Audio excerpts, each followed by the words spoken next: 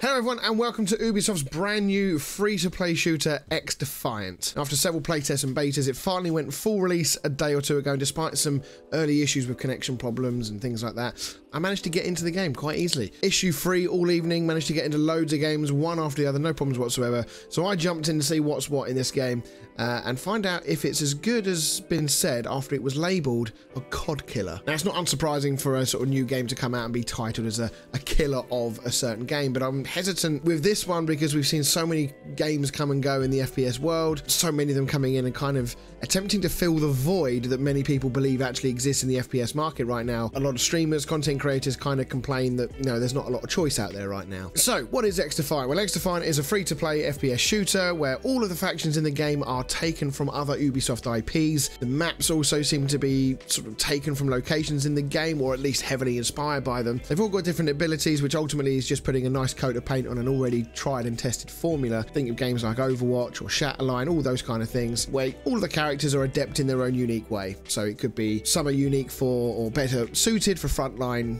support. You've got support characters themselves, you've got medics, you've got snipers for more ranged combat, all stuff we've seen before. It was nice though to see some of the familiar faces and characters from franchises, you know, seeing the cleaners from The Division being kind of focused on fire abilities, you've got the stealth abilities of the gang from the Splinter Cell franchise, and you've got the elite squads from the world of Ghost Recon who have all the more in-your-face abilities with the shields and the like. Okay, so to get into my thoughts on this, as a whole, I think this game is pretty good. It definitely has some balancing issues. I think some of the abilities in the game are heavily underpowered and some are heavily overpowered as well, and very disruptive and quite toxic, I guess is maybe the right word in some cases. And it can make you feel like you're fighting against a brick wall in some cases. But overall, I think they've done a good job here. Now, whilst not all of the maps are great, I think several of them are a lot of fun to play. Some are a little bit too open for my liking, which allows for those sniper shots to excel, but that's probably more of a personal thing because I just detest snipers in close combat FPS games. Some of the map designs did unfortunately lead to a lot of choke points being created in like one very small area of the map, and because of the map and the way it was designed, it didn't really allow for you to kind of get around and try and break that up and maybe move the battles to somewhere else. Everything just kind of got focused in one place. On the gun front, most of the guns I tried were pretty nice. The assault rifles in particular felt like the strongest guns in the game by some distance.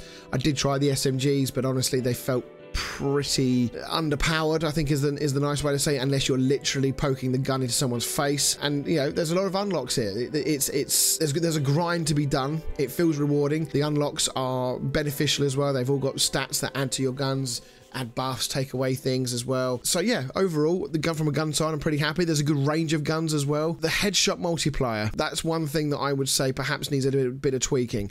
The TTK feels incredibly broad, from the headshot multiplier, which feels like you can put people down in a couple of bullets, to if you hit sort of mid or lower body, it feels like an entire mag is not enough and it just feels like you're shooting a giant sponge. So that drop off between the two is quite wide. You know, you could, from the flip side of that, suggest that actually, is it just rewarding skill and precision by giving people that bigger multiplier for hitting those headshots? But if you do hit headshots, if you are a skilled gamer, whether you're using keyboard and mouse or on a console, on a gamepad, you are going to take people out very, very quickly if you can hit headshots more than you don't. And the trouble is that when you've got that broad range, it does leave you kind of frustrated at times. So yeah, that is probably going to need to be tweaked, but it's not the end of the world. That's something that's reasonably straightforward to fix, or you should think it is. So yeah, overall, I would say a really solid start to this game's life. The microtransactions and the battle passes are a joke. That they're sitting at the Valorant levels of money. It's 70 quid for the premium skins in this game, and the rewards that you get for those and the skins that you get are not really that great. They're pretty basic in my personal opinion. The premium battle pass is even worse. I mean, there are two guns in there that are literally, it looks like they took the gun, put it into MS Paint and hit fill with blue and fill with green, and they're premium battle pass skins. So I don't actually know, I forget how much the battle pass is, but I'm going to imagine it's 10 to 15 quid for the premium version, as it is in most games. You're not getting value for money anymore. It's just getting silly. So it is what it is. It's you know, battle passes and microtransactions and shop items are nothing new, are they? But you know, for me, it's got to the point where I'm not even clicking on the tabs to look now. Once I get into the game, time will tell with this game as to whether the longevity is going to be there, whether this game will sort of survive longer term.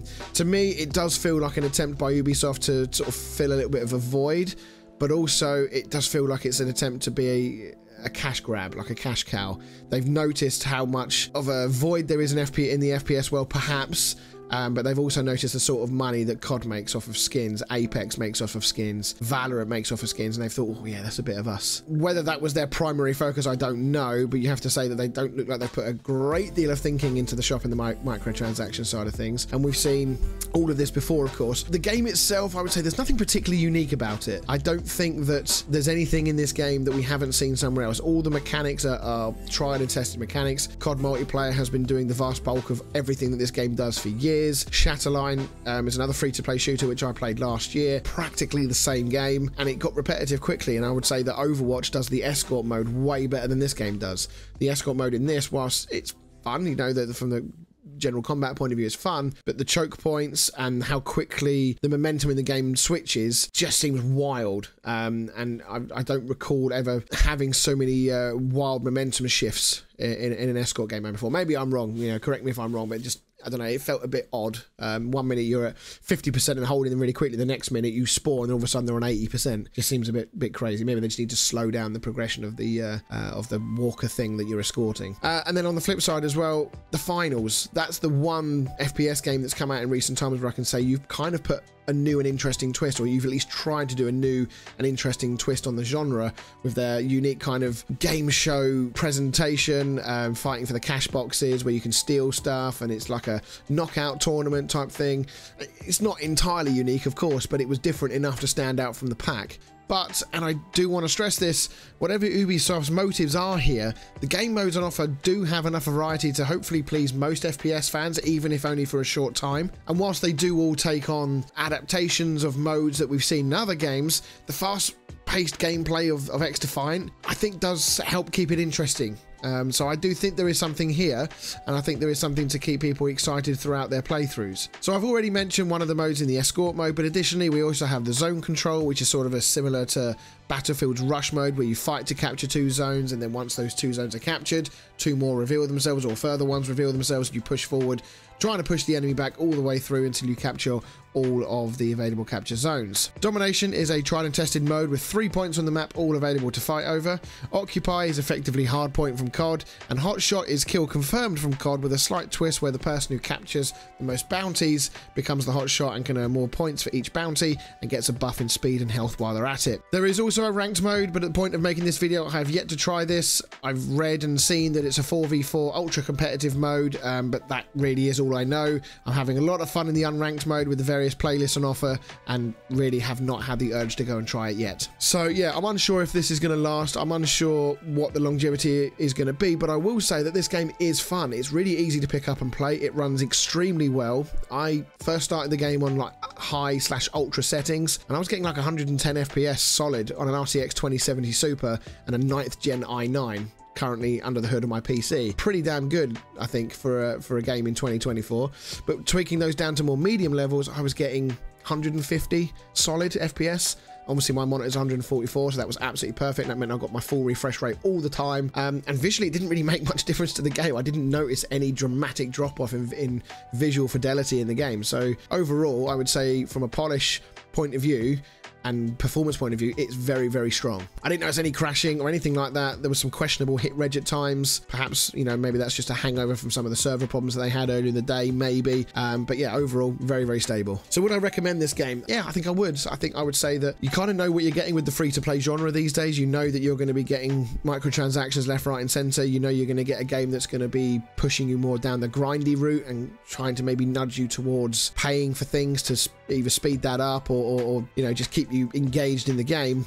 But even if it only just scratches your itch a little bit with in the FPS genre, I do think you'll have fun with it. I don't think there's any real reason to hate on this game. There's a decent array of guns on release to work towards. They've got various different factions from, you know, well-liked genres within the IPs within the Ubisoft world. I'm sure they could add more as time goes on, potentially. Yeah, I think XDefiant is off to a really solid start. So what do you guys think of the game? Let me know in the comments down below. Have you played it? Do you plan on playing it? What do you think of the entire situation with the microtransactions and the shop? Does it bother you, or you know, do you care? Maybe you don't. So yeah, let me know in the comments down below. Make sure you like the video, make sure you sub and all that good stuff, and I'll see you all in the next one.